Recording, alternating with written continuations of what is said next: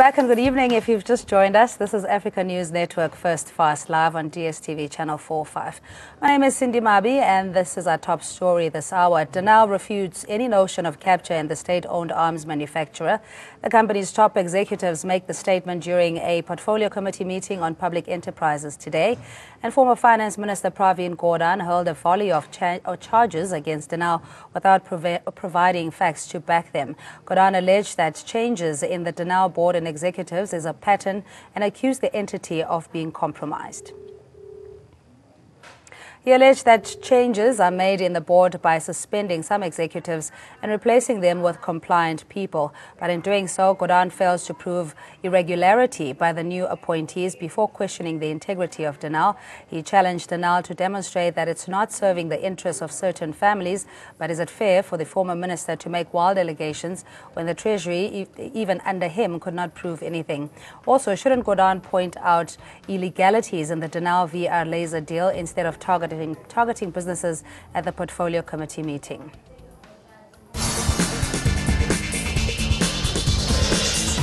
The perception of capture is going to remain in the public domain. We need to be convinced, how is it that out of all the many entities that might be involved, an entity that belongs to a particular set of families is always the ones that we go to and have to do business with. Denel is not captured. Denel is not captured by anyone. I think the concern which you must raise, on top of the concerns that you have raised, what role are we playing? Just going back to Honorable Yenge, that maybe it's not captured by a Gupta. Maybe it's captured by a Dlamini. There was a thorough process by the former public protector to investigate if there is something wrong with this particular contract with VR Laser or any other contract. The report, as it stands today, from the public protector, did not make any adverse finding towards Denel.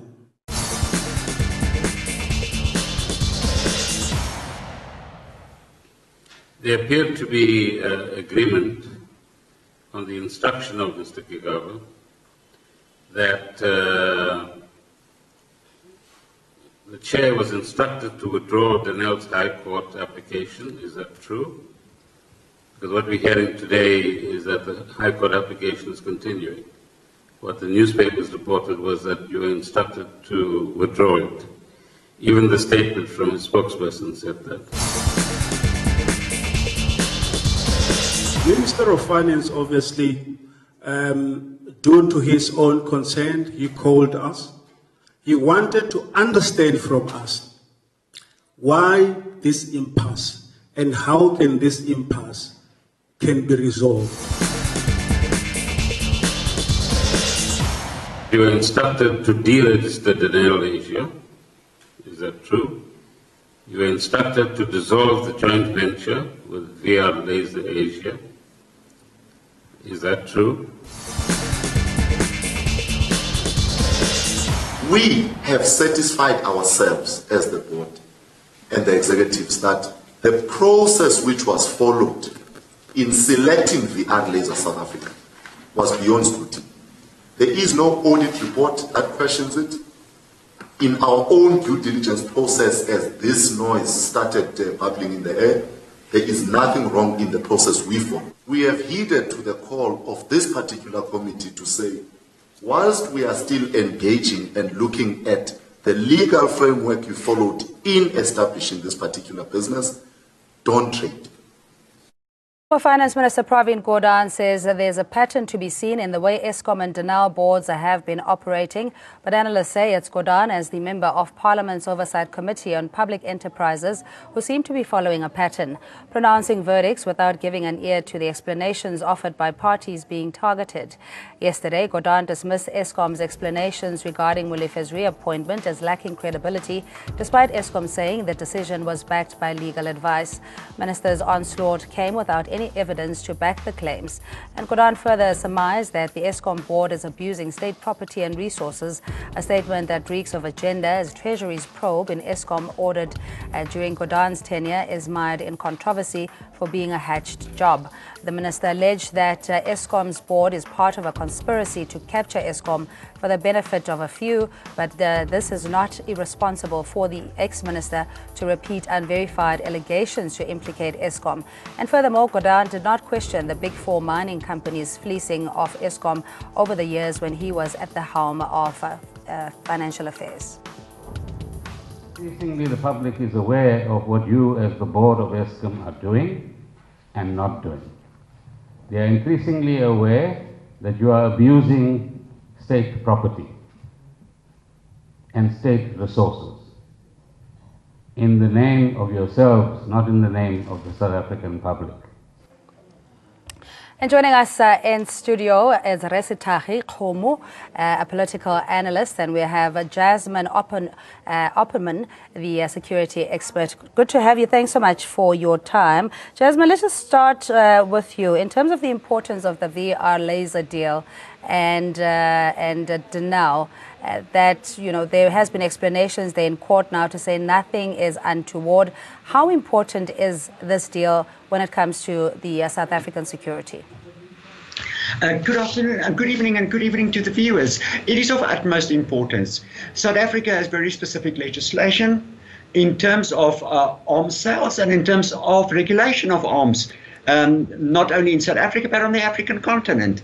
And one needs Denel to stand beyond any questionability when it comes to its credibility in selling of arms. So any deal that is being negotiated with him is going to reflect an image of South Africa's actual intent in contributing to stability and peace on the African continent. And while on that confidence that foreign investors and trade partners need to have, what we're currently seeing in Parliament with the Portfolio Committee on Public Enterprises and the nuance and insinuations around corruption and capture of state, what impact does that have for the national image? It's having a tremendous negative impact.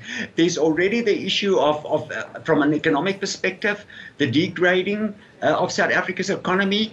When it comes to weapons and arms sales, there has already been questions in the past, for instance, in terms of weapons being sold to Rwanda, and the role Rwanda is playing in the region adjacent to the DRC. So South Africa being seen as a leading country on the African continent, as being seen as espousing democratic values, espousing democratic institutions, we cannot afford at this point in time to have this also being questioned.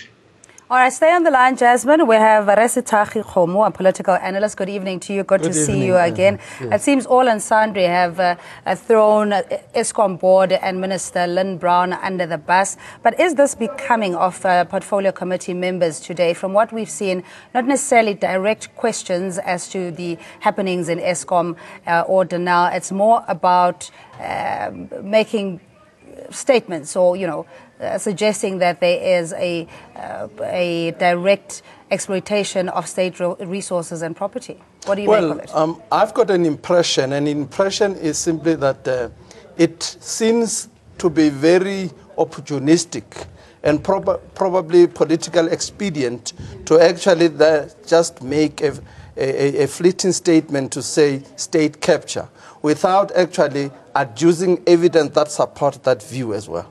So if you look at a situation at Eskom, also the situation at Denel, one has got the difficulty in agreeing to the notion of state capture without the adduced evidence, without objective examination of all the facts that actually prove or disprove the existence thereof.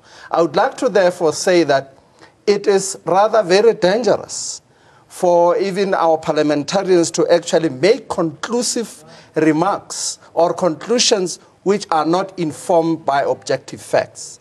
It seems to me, therefore, that if you look at a company like Denel, and I would like to say I worked for Denel for 8 years, from 1998 to 2006 with pride. This is an entity which I would like to say is world-class in terms of the product that it produces. It is world-class in terms of institutional corporate governance. I would like to believe that based on their track record from the time they were incorporated, which is 1 April 1994, the company has always, at all times, upheld the highest possible level of corporate governance.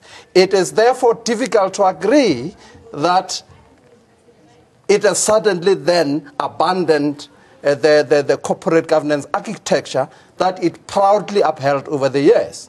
I would also like to say the same applies to Eskom. Unless you can be able to produce objective evidence to say this is actually the situation, this is the existence of corporate culture, then what, I mean corporate capture, then what would like to say that is simply misplaced, opportunistic, and also disingenuous. All right, and Jasmine, just the reiteration of perceptions about Eskom and Denel, and we know that the Court of Public Opinion, of course, has got a particular narrative or lexicon. In your view, was the process fair to Eskom in their response to questions from parliamentarians?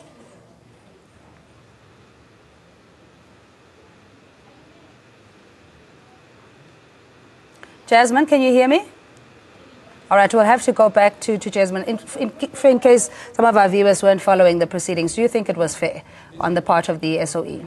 I think, largely speaking, I would like to say there is a lot of politicking going on. And it seems to me that there is nothing very objective, because one would have to have a point of departure if you want to have an objective result of what you are examining. What we now have seen in terms of Eskom and also today in terms of Denel is simply a situation where they would like to actually, as far as possible, discredit the current management and the board. I would like to say in terms of Denel, which I worked for with pride, one cannot be able to succeed in damaging the integrity of the current board, of the previous board, or even the current management. Zwelakhe Ntshepe is the guy that I know very, very well. He's the acting CEO there. He's a man of integrity. The previous board and the current board, I would like to say, they are, in terms of the corporate governance architecture that has been adopted for many, many years since 1994, they cannot, under any circumstances, be seen to be allowing a situation of corporate capture of Denel at all. So then what do you make of former Finance Minister Pravin Gordhan and then saying to the Denel board they need to prove that they're not serving a particular family and also disregarding Denel's response or submission to the matter? It is very difficult to understand. This is the man who was the finance minister in charge of national treasury for many, many years. Now, suddenly is no more there in government, etc. So one wonders as to actually what is it that is driving his thinking now. I would like to believe that he should be having some information that attests to or that actually confirms the allegations that there is the capture of Denel. If he has, why does he not stand up and go and report that? We would like to hear what are those things that they say they amount to or constitute the capture of a company like Denel. The same can be said about Eskom as well. So I would like to say that the ex-Minister of Finance is probably very bitter, using every available space to actually then get back at the people that he probably despised because of what happened in terms of his losing the cabinet portfolio. I don't believe that it is very genuine in terms of him articulating the position that he does, because he cannot, and he has not up to this stage, be able to support with facts, with solid facts, what actually constitute capture of Denel or any of the SOEs. Jasmine, I believe you're back with us. That's Jasmine Opperman. She is a security expert joining us via Skype or outside broadcast. Jasmine, I mean, you know, even with the Portfolio Committee today, members saying that connect the dots or that there's prima facie evidence as per the state of capture report. But we know that that report in itself is still subject to a judicial inquiry being set up. So what do you make of these kind of remarks that the board needs to prove their legitimacy or independence and that they're not serving one particular family? It is a fundamental concern. At the end of the day, if you look at our constitution and we talk about our Chapter 2 institutions, they are actually the upholders of our democratic values and what South Africa and South Africa's image is going to reflect to the outside. So when we start coming back home and we start seeing these questions being raised, these matters must be dealt with very quickly and appropriately according to fact, which I agree with. But the essence of the matter is, whereas there's an internal debate and an internal resolution at stake here, there's always also in the meantime an image being portrayed to the rest of the world. Like it or not, these perceptions are influential in terms of determining our role in international structures, our economic position, the investor confidence that is needed in South Africa. So when we start having these questions being raised and it's being linked to the Denel, which is at the core of arms sales, we are standing at the risk of losing credibility. And that issues by the Portfolio Committee has to be dealt with as quickly as possible. Yeah, and the omission of looking at previous contracts and procurement by Denel and Eskom of other players with, long-standing contracts. Why do you think that omission was made?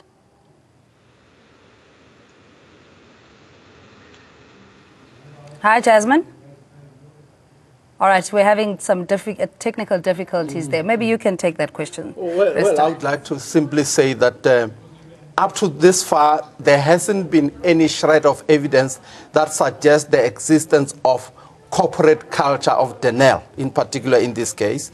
There hasn't been also any evidence that supports the claim that Denel's contract that is now in question has broken any corporate governance rules. I've alluded earlier that Denel has, over the years from 1994, when it was incorporated as a business entity, an offshoot from Armscor, to become an independent and commercially driven organization, they have always upheld high level of corporate governance to an extent that one would not agree that there has been any capture of any sort. One would also be bewildered to believe that Denel would enter into a contract that does not meet the basic or fundamental principle of corporate governance, which they have mastered over the years, and they have always, in terms of compliance with the company law, which is the law that created it as a business entity. On the other hand, also complying with things like the PFMA, Public Finance Management Act, and also the Treasury regulations which are issued from time to time.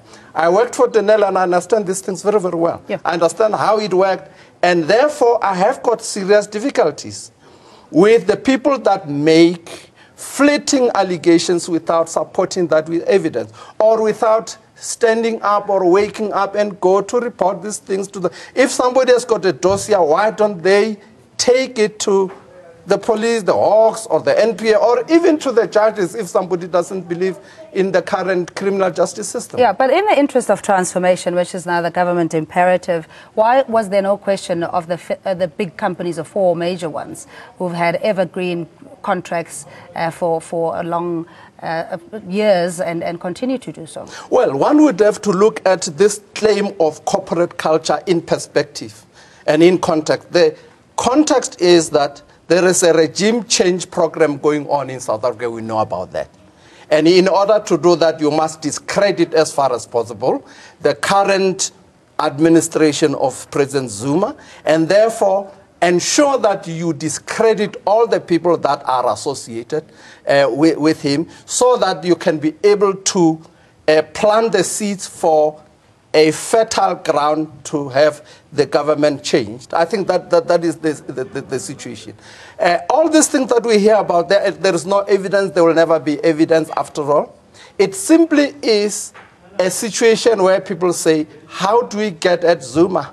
How do we take him out? In order to take him out, you will have to create an atmosphere. You will have to create a climate that says he is not fit to rule. Therefore, we must then say he is attached to the Guptas. Yeah. And when there is no evidence of that sort that the Guptas are or have captured South Africa, there's no such a thing, is actually nonsensical. So what do you make then of former Minister Pravin Gordhan repeatedly saying people must connect the dots? Is this becoming of a member of parliament, as you're saying, that, you know, provide the solid evidence? You have access to resources to do so. This ex-Minister of Finance, I would like to believe, and that is the sense I have about him, that he is being driven by bitterness of having lost that portfolio.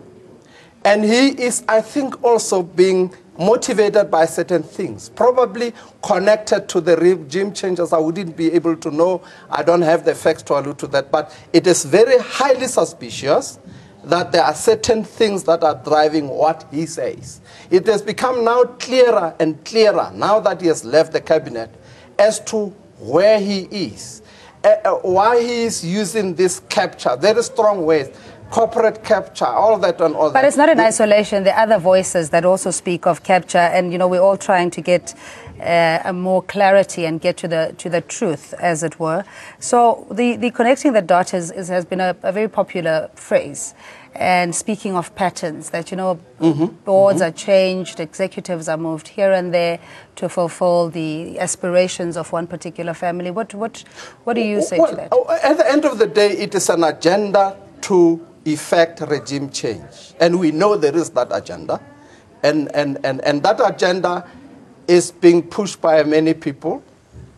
I would not like to conclusively say that he is actively involved in that, but things suggest that he should be.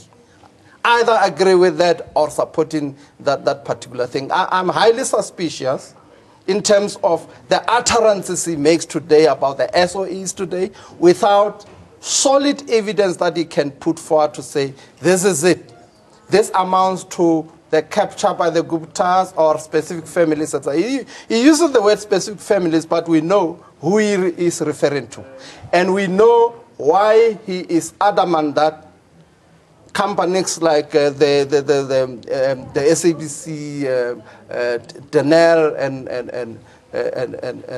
and ESCOM also are being captured without actually having any evidence to substantiate. It is to create the bewilderment atmosphere in the country that says the country indeed is captured when there is no evidence to substantiate. That very perception itself creates a bewilderment that will bring about, hopefully for them, a regime change.